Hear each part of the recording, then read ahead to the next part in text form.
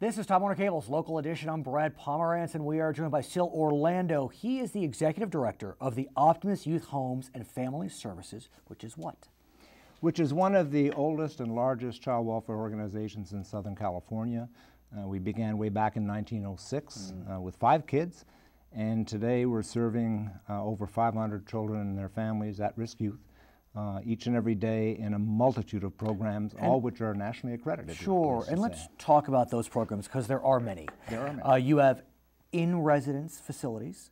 Tell us about those children. We have, we serve 123 probation youngsters from throughout the state of California, all referred through probation departments. 97 of those are on a main campus in Highland Park, and the other 24 are in 6-bed community-based group homes throughout the county. And how would a child wind up at your facility? He would have to go through court. The judge assigns what's called a suitable placement order, and then the probation department chooses the agency that they think will best meet the needs of the child. But what's so interesting about that campus is you have 2 schools on that campus. We do. Right. We are actually the only campus or the only agency in the state that has a non-public school, a special ed high school, and a charter school, which we just opened in September, specializing in foster care and probation youth. So how would one kid go to the non-public side and one kid go to the charter side? Explain the difference. Sure. Actually, to go to the non-public side, you have to be qualified through an IEP process for a non-public school, and the school district has to do that qualification. The charter school is essentially an alternative to public school, so all kids who don't qualify for the non-public are eligible for the charter school. And so are all the children who go to these schools, are they living on campus, or they can come from other areas as well? Right now, all the kids are living on campus and are living in our group homes. So you also have foster kids living in various homes like you just suggested, but then you have outpatient.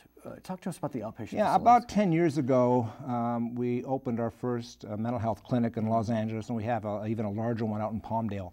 And this is where families can come in with their youngsters when they're first beginning to have problems with their kids, and it's a prevention thing. And our hope is that through effective interventions in family counseling and individual counseling, hopefully we can avoid the child having to go to out-of-home care, because even though it's very important for some kids, it's not for all kids. In the final analysis, I am sure that you have some wonderful success stories. If you can, recount a couple of them for us. Sure. We had one young man who left us several years ago, and after he left, he went into the Marines.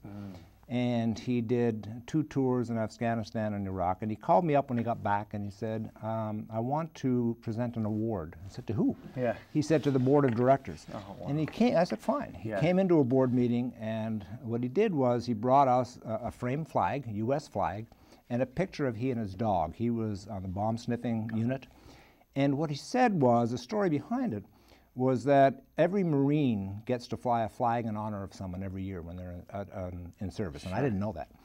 Well, one year he flew it in honor of Optimist Youth Homes and Family Services, and he said, because you guys changed my life. Oh my God. My life. So that we is were remarkable. very, very proud of that. Any of your graduates come back to work for the organization? Yes, in fact, he was one of them. Oh, really? Interesting, okay. I have a woman who was in our foster care program who's actually been my CFO's administrative assistant for over 10 years now. She's gotten married since she's been with us. She has 3 kids. Fantastic. Because we believe if we're asking other people to employ our kids, we ought to do the same ourselves. Can we get involved in any way? Donations, volunteer work? Absolutely. We have a volunteer and mentoring program, and we'd love people to get involved by calling us. We always need foster parents. I can imagine. It's huge. It's very hard to be a foster parent. We need them. But let me give some information to our viewers. The telephone number will be on the screen, 323-443-3127. The website, of course, oyhfs.org.